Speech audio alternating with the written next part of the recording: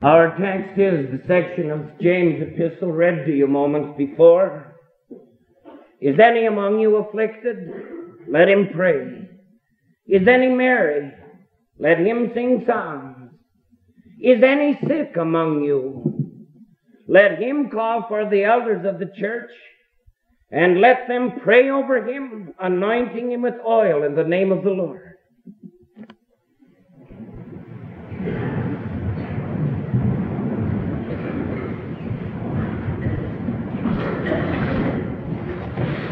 Even if you did not know the background to this epistle, you could guess the identity of the author. You would guess that the man who penned this epistle was not a religious scholar or scribe, not a philosopher or professor of theology, and you would guess correctly.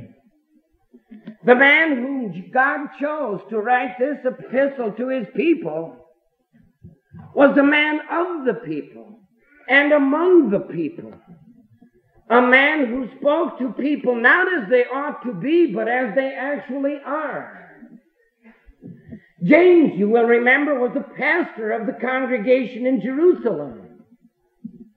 This man knew from personal experience the pitfalls of the faith.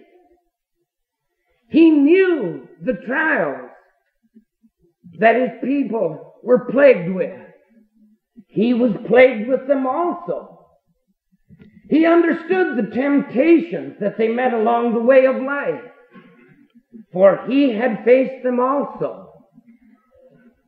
James speaks to his people in plain language, always very practical and always very personal. James plants the flag at the peak of the hill and summons his people to the arduous climb. He does not tell you that the climb will be easy or enjoyable or even appealing to your flesh. But the goal in God can be reached. Now we have noticed that from the first chapter to this, the fifth and the last. And the verses before us today bear this out. Is any among you afflicted? Is any merry? Is any sick?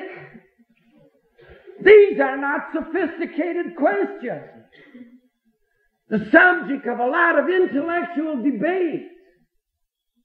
This is not the stuff that would inspire learned essays in a theological journal, or summon grandiose church conventions to gather together. Is any sick? Afflicted? Merry? That's the burden of our text today. Things that speak to the personal life and experience of every child of God. Is any among you afflicted? Let him pray. Is any merry? Well, let him sing psalms.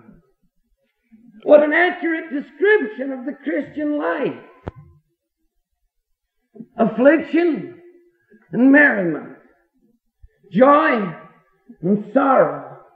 Adversity and prosperity. Isn't that exactly the way it goes with us? First the laughter and then the tears. Our lives are an uneven, changeable mixture. All kinds of ups and downs. The storm and then the sunshine breaks over our heads. How, in these two extremes that we all experience, how can a man remain steady, sane, and stable in all of the changing scenes of life? Turn to God. Is any afflicted? Let him pray. Please do not pray that you can escape affliction. And it isn't pious on your part to pretend that affliction is something you enjoy, or that if you ignore it, then it really doesn't exist. Pray in time of trouble. Call upon the God who has commanded you to cry to him in the day of trouble. Do not harbor cares within your heart, hoarding them like hand grenades ready to explode. Transform your cares into prayers and commit them to the Lord who careth for you. And is any among you merry? Let him sing psalms. It is also true that all our lives are not all adversity. It is wrong on our part if we carry on like martyrs, wallowing around in self-pity. The Lord has also given us light in our lives, not only darkness. Even Job, in his dark night of affliction, confessed that he had received also much good from God. And if any of you are married, have it made pleasantly and agreeably enjoying yourselves. Say thank you, that's all. A simple word of gratitude to your God, to the one from whom every good and perfect gift in your life comes. In every extreme of life, turn to God. Always and ever to God. Now, beware of this wallowing around in self-analysis that is so popular today. This constant analyzing of one's mental and emotional entrails. Troubled people searching for answers to their troubles in their troubled selves. How utterly foolish. And in seasons of success, beware of the intoxication, the illusion of security, that your success is due to your energy, ingenuity, or whatever. Praise God. Pray to God. And is any among you sick? The text continues. Let him call the elders of the church to come and pray for him, and anointing him with oil in the name of the Lord. Here our text takes us into the sick room. Now there may be people who claim never to have been sick a day in their life. Surely they are exceptions to the rule. It is in illness, in physical infirmity, that you and I join hands with the rest of the human race. You see, this is a pastor talking to his people. Sickness, suffering, physical and mental infirmity, that's a big item among us who live together and love together and labor together. I am pleased that the Lord acknowledges this. That he does not tell us to ignore this as a triviality. That he also explains to us how to cope with this. Is any among you sick? And what a wide range of infirmity sickness covers. From the common cold, fever, and flu, to maiming accidents, blood and bone and organ diseases of every imaginable kind. Is any among you sick? It has happened. It can happen. And it shall happen that one of you will become sick. Now, I know there are people who maintain that illness can be avoided. We've got these mind power crazies running around who actually think they can eliminate illness. The Christian Scientist Church, for example, a respectable body of people, is neither very Christian nor is it very scientific. But they maintain that there is no illness at all in this world. That it's all in your mind. Now, they may have a mouthful of fillings and bifocals on their face, but they maintain that all infirmity is merely a matter of your mind. In a former congregation, an elderly, heavy-set woman fell down her basement stairs. And her daughter says to her, "You're not hurt. It's all in your mind." Here this woman was, black and blue, hurt and hurting. And the daughter refused to summon any doctor or medical assistance. She's not hurt. It's all in her mind. That's what she says. This is what the Scripture says. If any of you is sick, and when it happens, and if it happens, call the elders of the church and have them pray for you. And anoint the sick with oil in the name of the Lord. If any of you is sick, there are two things now. The first is spiritual and the second is physical. One is prayer and the other is medicine. One is a friend that can intercede for you, and the other is a physician that can treat you. If any of you is sick, call the elders of the church. Elder is just another New Testament word for pastor or bishop or presbyter, somebody whom the congregation is called for the spiritual welfare of the congregation. Call the elders into the sick room, within your sight, within your range of hearing.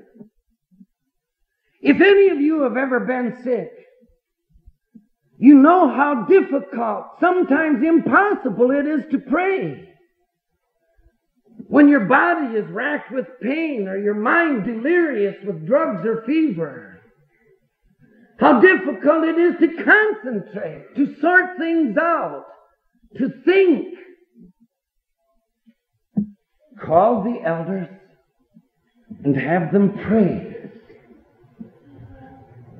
Abraham prayed for Abimelech that the plague might mercifully be removed from his house. Moses pleaded for Miriam, his sister, who was stricken with leprosy. King Hezekiah, at death's door, wept with hot tears to God for recovery. And to Hezekiah was added another 15 years of life. Now that brings us to the second point, the practice of medicine. The text says that you are to anoint the sick with oil in the name of the Lord. The prophet that told King Hezekiah his life was rescued is also the prophet that advised a medical treatment for King Hezekiah. A lump of figs, a plaster or a poultice upon the boil. Pray, and then use medical means. And you who are familiar with the Bible know that oil, in one form or another, was the great medical of the Old and New Testament. The Good Samaritan found this guy robbed and beaten, lying half dead in the road ditch. Remember what he did? He poured in oil and wine. The alcohol of the wine was an antiseptic and an anesthetic. And the oil for the soothing and for the cleansing of the wound. Isaiah once spoke of an illness so terminal that even oil would not help at all. The Greek geographer Strabo tells about an army that was laid low in the field. And the physicians prescribed external and internal medicine. wine and oil. And King Herod, in the torment of his dying hours, the historian Josephus tells us, his body was bathed in warm oil. So, that was the medical treatment. And that's what the people were to use. Now, I don't know how many lotions and potions today, how many salves and liniments, how many herbal ointments and antibiotics use oil still for a base. And I don't know if the oil was to be rubbed in or poured on or smeared over or massaged into the wound. But what the text does make plain is that we are to use some means in addition to our prayers. Medicine, in other words. Now, the question always comes up. What about faith healers? These psychic surgeons in the Philippines who take your appendix out without even opening the skin. The Oral Roberts type, healing via the television airwaves. If these people are genuinely empowered from on high to heal, then I would say to them, you go up and down the hallway in the hospital. That's where the sick people are. No. Don't rent an auditorium. Don't stage a television theatrical performance. Go to the hospital. That's where the sick people are. Go there and heal those people. But they will not go because they cannot heal. And because they can make money. I mean lots and lots and lots of money. Profiteering on the sickness and preying upon the desperate hopes of suffering people. Man does not live by bread alone, Jesus said. But brother, you do live by bread, by physical, material means in this world. St. Paul's young assistant Timothy seems to have been a young man, uptight and nervous, and a teetotaler. St. Paul said to him, drink no longer water, but use a little wine for thy stomach's sake and for thine often infirmity.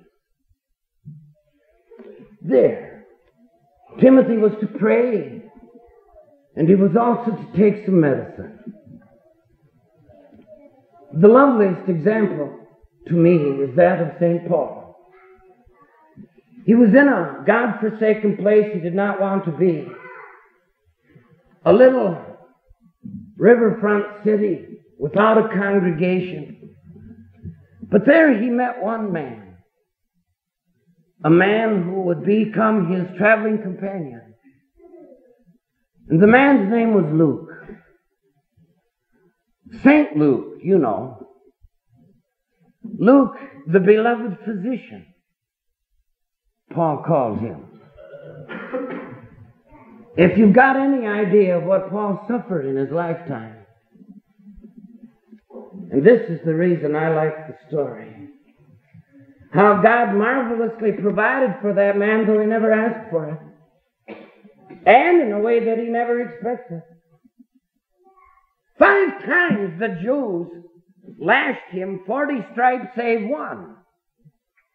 3 times St. Paul was beaten with rods till the executioner's arms grew weary. Once he was stoned and simply left for dead in the ditch. He was shipwrecked and spent a day and a night in the deep. He was in weariness and painfulness, in hunger and thirst, in cold and nakedness. He endured perils in the country and perils in the city, perils among false brethren and perils among the heathen, perils on the open road and perils on the waters. And who does God see fit to place at this man's side? Oh, but a doctor. Because whom would this man ever need more in this world than a doctor? They that are whole have no need of the physician, Jesus said, but they that are sick. Jesus said that. The sick have need of a physician. That is not a put down of our faith to trust, to use, and to apply medicine. When the two of them were shipwrecked, Paul prayed and St. Luke practiced on the Mediterranean island of Miletus. And many were the people who came to the two of them for healing. And Paul prayed and Luke practiced. And when they left that island later on, the people of Miletus honored them both. The apostle who prayed and the physician who practiced. And a little footnote to this story is, at the end of the line in a Roman prison, where Paul is all alone and aged and about to die, in his last letter, he writes this little line: only Luke is with me. Oh, how lovely. Like life itself, people, there is a mystery involved with healing. The pharmacist, the physician, and the surgeon, they can diagnose, they can prescribe, they can operate, and they can treat. But they cannot heal. What if the skin won't close? What if the bones don't knit? What if after they've tried all of the proper medicines and procedures, the blood within your vessel still will not do its duty to fight infection? I am the Lord that healeth thee. Healing, properly speaking, is a gift of God alone, as is your life. Well, what if the elders come and pray over the sick, and the physician applies the proper medicine? And what if it doesn't work? Did you notice, people? The prayer of faith, it's called. Not faith in faith. True faith does not dictate to God. Genuine faith does not tell God the goals that God must accept. True faith lets God tell you. And sometimes the answer is no. But see, faith can go whatever God will, can take and accept whatever God sends. Moses reached the borders of the promised land after those miserable years in Egypt, after 40 years of watching sheep, another 40 years of guiding these people through the wilderness. Moses reached the border of the promised land. And in touching manner, he pleaded with God to go over. Let me plant one foot on that goodly land. Now, Lord, I've labored, I've borne, I've fought for it, I've believed it, preached it, and prayed for it. And the Lord's answer was no. In fact, the Lord had to tell Moses to knock it off. Now, I don't want to hear another word about it. You are not going over, you are going to die. You are going to die in Moab. And St. Paul says, Trophimus, a fellow worker, Trophimus have I left in Miletum sick. Why did Paul leave Trophimus sick? Well, because Paul couldn't heal Trophimus, that's why. In that case, the answer was no. You remember the Philippian congregation, lovely bunch of folks. They'd sent a guy across the sea to help Paul.